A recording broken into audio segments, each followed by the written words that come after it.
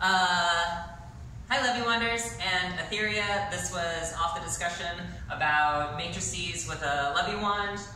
This is how I do them. Coming across, up here, neck, neck, across, back over the front, back down to this position, and back into Leviwanding. So the way I set this one up is coming across. I do a front perch with the hand behind me.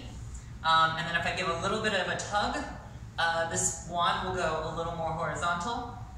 When I switch over to the other hand, I try to keep this horizontal, and I use my neck pinch to kind of give this a start.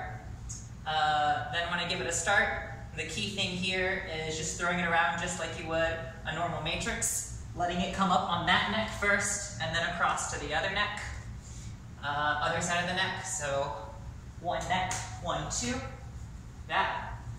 When it comes on this side, I'm switching my hands, and then this part is actually kind of easy.